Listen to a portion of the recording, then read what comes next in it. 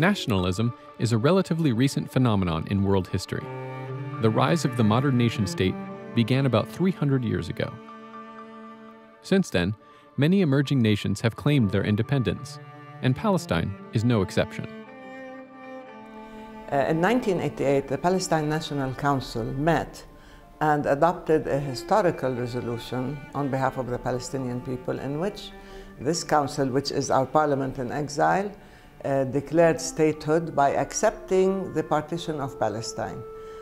This referred directly to UN Resolution 181, which was adopted in 1947 to partition historical Palestine into two states. By accepting that, we've accepted the sharing of Palestine and the existence of the State of Israel. The 1988 declaration of a sovereign Palestinian state gained little attention at the time. However, since then, over 100 other countries have formally recognized Palestine. More recently, Brazil and Argentina have weighed in with their recognition of Palestine within 1967 boundaries. Although the declaration achieved nothing in itself, it established a template for the acceptance of a sovereign Palestinian nation in the remaining portion of territory not claimed by Israel in 1948. It is this aspiration for Palestinian statehood that in September 2011 finally came before the United Nations for a vote. Now we are talking about the 1967 boundaries, which are only 22% of what is left of historical Palestine, rather than 44% of historical Palestine. And it is different because we are not unilaterally declaring statehood. We accepted a UN resolution in 1988. Now we are saying this resolution has to be enacted because negotiations have not produced results. And we do need to have recognition of Palestinian statehood, and we need to have membership in the UN.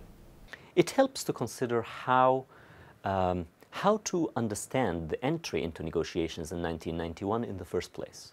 Because in 1991, after the Madrid conference, the beginning of negotiations was meant to be, for Palestinians, a way of figuring out the details of arriving at a result that they thought was already predetermined. We know where the result is. That was the point of the Declaration of Independence. It was the point of recognizing UN resolutions that implicitly at that time recognized Israel. And certainly after 1993, when the PLO explicitly offered full recognition of Israel, there was no question left anymore about the fact that the Palestinian representative body recognizes the State of Israel. But the assumption was that negotiations would be about how to arrive at that already determined result. That's not what it turned out to be. And I think here we don't have to think of the parties, one of the parties as being honest or the other one being dishonest. That's not how we have to view it. They literally did not understand one another. Israel supports two-state solution, a Palestinian state, side by side to a Jewish state.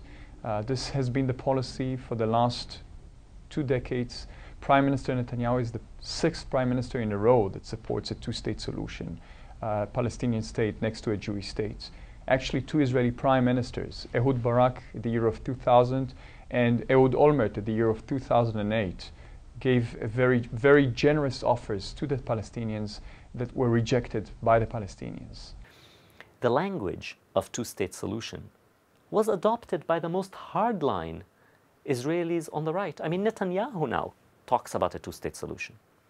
Because talking about a Palestinian state in the abstract leaves open the question of what that state would look like.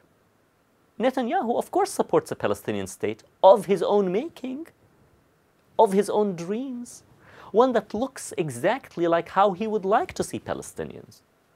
You know, cornered, or surrounded, no Jerusalem for them, all the settlements, at least the big settlements, stay.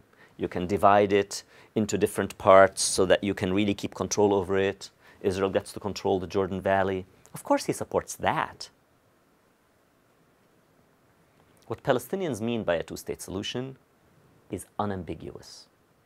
And that's the Palestinian leadership has made many mistakes. And Palestinian political Palestinian political organization and leadership has not often been very competent, but you cannot accuse it of being inconsistent. It has been clear, consistent, unwavering, never strayed from a very clear answer of what constitutes the acceptable parameters of a Palestinian state for Palestinians. A Palestinian state could be reached only by direct negotiations. This is the only path, the only viable path, the only realistic path into peace, into a real peace between the Israelis and the Palestinians. No other path will achieve that. The Israelis thought they were entering into negotiations in order to determine what it is that, the mechanisms of how they can give back what they feel comfortable giving back, as long as it does not go beyond what they consider to be their red lines. Palestinians thought they were entering into a negotiation simply about the means of arriving at a full withdrawal to the 1967 lines. That led to two different understandings of what it is to negotiate. Well, actually, there's no such thing as bilateral negotiations because you have an asymmetry of power. You have the Israelis as the occupying power, controlling everything, and the Palestinians as people under occupation. And under bilateral negotiations, Israel used the logic of power and all the resources at its disposal, including its strategic alliance with the US, in order to carry out unilateral measures, such as building more settlements, building the walls, stealing more land, confiscating IDs, expelling Palestinians, ethnic cleansing, transforming the whole character of Palestine, all these unilaterally. So the bilateral negotiations have been used to give Israel immunity, to act with impunity, and to act unilaterally, to prejudge the outcome of negotiations, and to dictate realities on the ground through the use of power, occupiers' power. Now, in going to the UN, it is important because we are saying that the process of negotiations has produced nothing but more pain, a process for its own sake, buying time for Israel, exploited by Israel in order to create these facts. We need, first of all, curbing Israeli violations immediately, holding Israel accountable, which the international community is responsible to do, and then ensuring that the Palestinian right to self-determination is not being undermined and that the two-state solution is not being destroyed by Israel. I find it very ironic that the Palestinians are going to the UN, to the General Assembly, because in 1947, actually, the UN, the General Assembly, have decided on a partition resolution to divide Israel into a Jewish state and into an Arab state. And the fact of the matter is that the Palestinians, the Arabs, rejected this resolution. Often people talk about the 1947 partition plan of the UN and how Palestinians did not accept it. It's hard to imagine how people living in a functioning, vibrant society can be made to imagine that they have to now carve up their society, not only their land, their lives. They have to carve up the relationships they have with other people to accommodate the establishment of another state in the midst of their country. It was an impossible idea for them to accept. Of course, we can think back now and say maybe they should have accepted it, it would have been better. There is no question that they would have fared better in history had they accepted it. But they would have had to be something not human to have done that, I think. But after the destruction of Palestine in 1948, the focus was how to rebuild oneself, how to rebuild one's society, how to regain one's right, and how to regain a shred of dignity. It took a long time for large segments of the Palestinian public to actually be able to take seriously the idea that maybe the answer to their problem can lie in having a mini-state. That a mini-state, while it will not return their land fully, it will not return their rights, it will not give them justice. It will not give them what is due to them. Injustice will remain done to them. They will remain the victims of oppression. They will remain people who have been dispossessed and dispersed. But that they might be able to find a way to live with a shred of dignity if there were to be a state in a small part of their country, 22% of their country. We asked students at Birzeit University near Ramallah what they thought about recognizing Palestine in the UN. طبعا لازم يجب ان تعترف بالدولة الفلسطينية، ولكن ضمن حقوقنا، انه ما تروح حقوق، يعني حاليا حسب ما قرأت انه 22% فقط من فلسطين هي اللي داخل فلسطين، فاحنا شو بدنا بدولة 22% من دولتنا الأصلية. أنا أرى أنه يجب على الأمم المتحدة الاعتراف بالدولة الفلسطينية، لأنه عندما طلبت الحكومة الفلسطينية الاعتراف بالدولة الفلسطينية افترضوا أو وجدوا لهم مجموعة من المتطلبات للوصول إلى الاعتراف بالدولة، منها المؤسسات الأمنية والوزارات وغيرها. وعند الوصول لهذه الأفكار وقيام السلطة الوطنية مجهودة على مجهودها إنه بتعزيز هذه المؤسسات وبنائها وتعزيزها من خلال المؤسسات الأمنية والوزارات وغيرها، لجأنا إلى الأمم المتحدة للاعتراف بعد تحقيق المتطلبات التي عملت إسرائيل على إجهادها والقضاء عليها من خلال الجهود الدبلوماسية التي تقوم بها السلطة الوطنية الفلسطينية، لأن إسرائيل عندما بدأت قيام دولتها قامت بنفس الطريقة.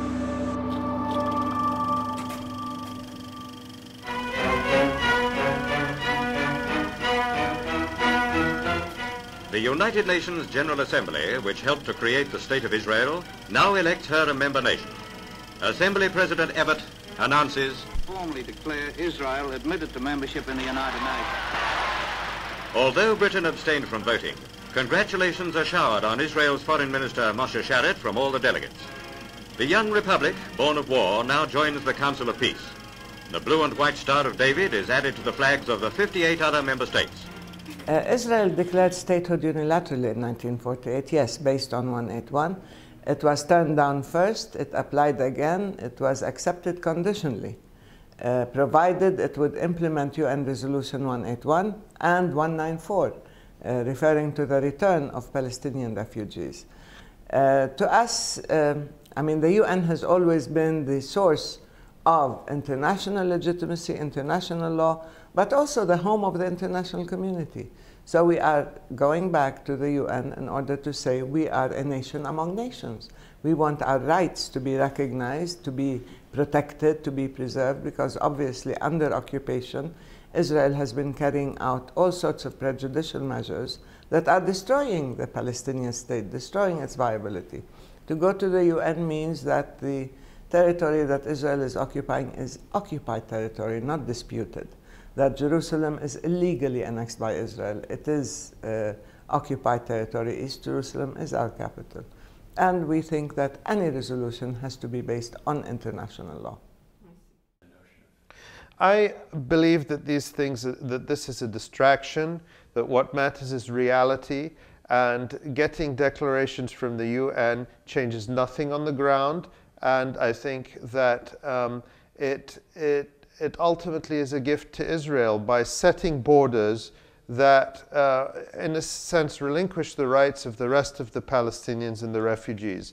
Of course, Israel is making a big fuss about it, but at the end of the day, I think the risk is that it's as if we're saying, well, we couldn't create a real Palestinian state, so let's pretend to have one. We'll just go to the UN and declare one anyway. And this is meaningless on the ground. So I'm very skeptical, and I think it distracts from real efforts to change the power equation. Going to the UN is not a meaningless gesture. It is taking the Palestinian cause and placing it squarely and firmly within international law and within the international community. We are saying this is not our creation. This is the creation, again, of the international community. We have the right to self-determination. We have to get the protection of the law, of international law, and Israel has to be held accountable. And of course, our territory has to be recognized as the 1967 boundaries, as occupied territory. Jerusalem has to be recognized as our capital. And so in a way, it is putting a limit to Israeli expansionism and to the Israeli discourse. that has shaped so far all the attempts at peacemaking, the endless peace process. So in a sense, no, it is not meaningless. It has symbolic value. It can be a gesture. It can tell people that the Palestinians, that you are not abandoned, you are not alone. But it has very concrete results. And it also enables us to reach the international community, all the agencies, all the organizations of the UN, which would enable us to hold Israel accountable, to pursue it judicially in terms of legal accountability. This is extremely important to us because obviously Israel has not listened to anybody, including the requests by the sponsors of peace, including the quartet, including its own friends, and insists on creating these unilateral facts and destroying the chances of peace. It is time that the world decides that there has to be some sort of engagement and intervention to prevent Israel from thrusting the whole region into a whole new cycle of violence and extremism. Actually, if we are speaking about history, it's worthwhile reminding people here that on December 15th, 1988, the Palestinians already went to the General Assembly and already got a resolution for a Palestinian state. 104 countries supported that. Only 2 voted against that, the United States and Israel, and nothing. The Palestinians did not receive a state because of that, and that will clearly be the case in September if they go again to the General Assembly of the UN. They should understand, and the word should clarify to them, that if they want a state, and we want them to have a state, they should sit and negotiate directly with the Israelis. I am afraid that the fact that they want to go to the General Assembly of the UN will lead to more confrontations, because people will see that they have not received anything in the day after. So I don't know the results of this thing. It's basically a very interesting tactic decision that has pros and cons. But as an Israeli activist that is struggling together with Palestinians, it's really interesting to see how it corners all the propaganda machine of the right-wing Israeli government around the world to become more and more pathetic. But not all critics of Israel agree with the current Palestinian bid for statehood.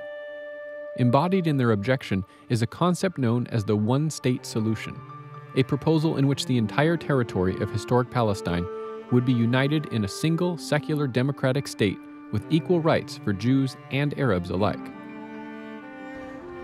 I prefer one state for all, one country for all. Equality, justice for all. No borders, no 2 states, one state, one heart. Can carry 3 children. But if we have one state, they will have to have civil rights, and then we have more Arabs than Jews. And this is the greatest fear of Jewish Israelis, even the left, the most left, the majority, to lose demographically. This is the fiercest fear. Usually what you hear in the Zionist left is separation. Separation, 2-state solution, and everybody speaks about it very lightly and comfortably because they know it's impossible now. Israel made it impossible to have a Palestinian state. So everybody talks about 2-state solution, very, they feel very liberal, but I believe that, in the end you will have one state with an Arab majority, Jewish minority, and this is what this place is. But the increase of number of settlers in the West Bank and in East Jerusalem, the building of that horrendous, monstrous wall, the subdivision and the fracturing of Palestinian territory, the physical fracturing of Palestine. You look at that and you say, see, that's not going towards a state. If somebody looked at that and said, let me try to predict where the trend is not towards anything that looks like a Palestinian state. So anybody in their right mind looking at what's going on the ground will have to arrive at that conclusion. Is that irreversible? Is that inevitable? you know, nothing is inevitable as long as there is human will, if it is a human artifice. The wall is the product of human doing.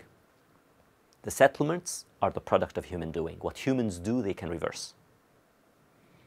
But it would take a very concerted will on the part of Israelis to reverse this. And they seem to indicate nothing but the opposite will, the will not to make that possible. So,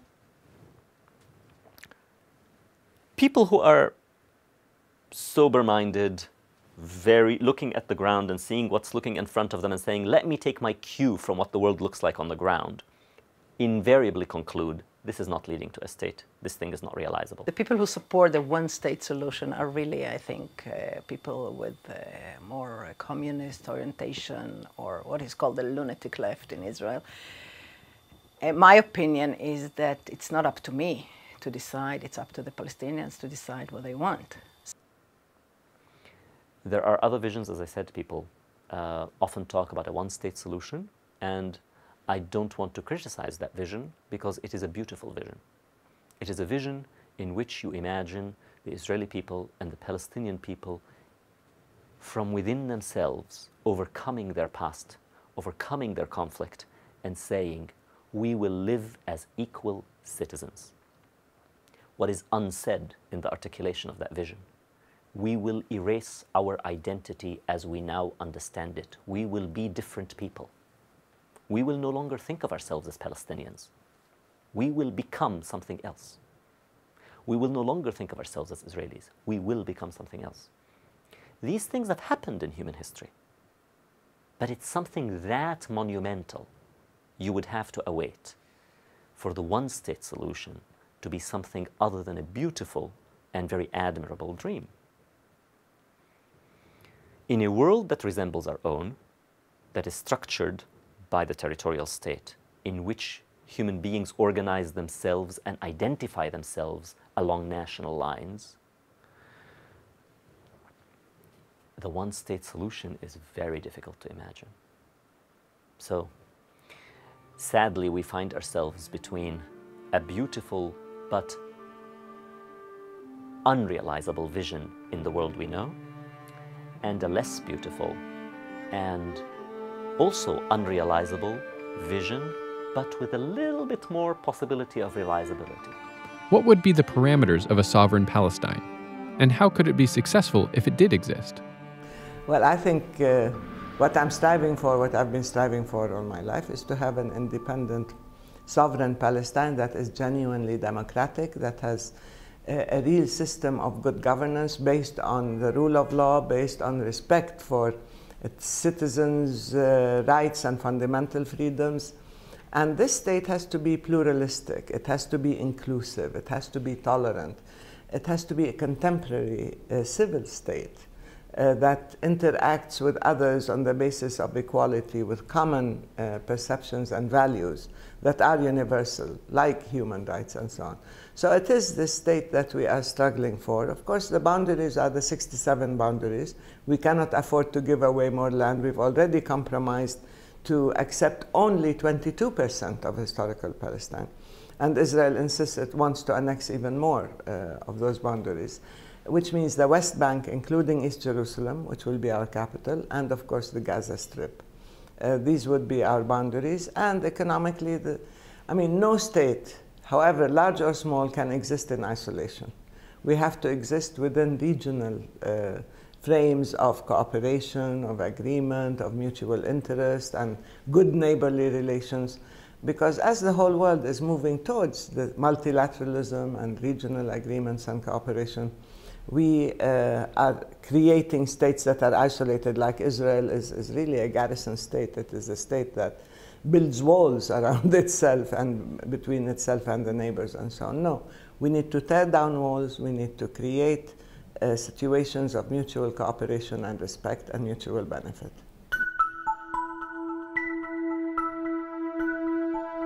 One vision of a dynamic and prosperous Palestine comes from a small town on the California coast. The ARC project began back in 2003 when two private donors who were associated with RAND Corporation, a research institution here in Santa Monica, approached RAND separately with an interest in funding 2 studies about a prospective Palestinian state.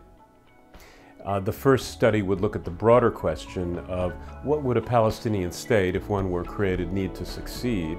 And the second study was focused more on the physical infrastructure that a state would need, transportation, housing, and so forth.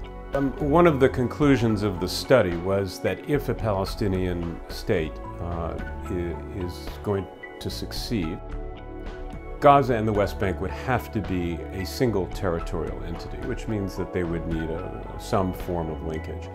And a link has been part of every diplomatic agreement since Oslo in the form of what are called safe passage roads. One of the main benefits is connecting the places where people live and work. That's a basic principle of cities around the world. For people to have jobs and to take care of their families, go to school, they need to be able to move freely and easily between cities. That's what the ARC infrastructure does. It allows relatively rapid movement north to south between the major cities, but also with connections to very good bus service running east and west to smaller cities and the outskirts of the primary towns. Generally, our work as urban designers is focused on helping people enjoy the maximum benefits they can from living in cities in different parts of the world. And the principles that we applied in Palestine, in a way, were no different than we applied to projects anywhere else in the world. We made a huge assumption that a peace accord had been signed, that a new state had been formed, and then asked the question, what's the way to optimize the land, the cities, and the people, and the human resources to create the best chances for success in that new state? So that's how we approach the problem, not politically, not with an agenda, but trying to problem solve with a very, to be sure, an optimistic set of assumptions. But those, there will have to be a peace accord if a new state is to come into existence and enjoy the possibility of success, and we hope that happens very soon.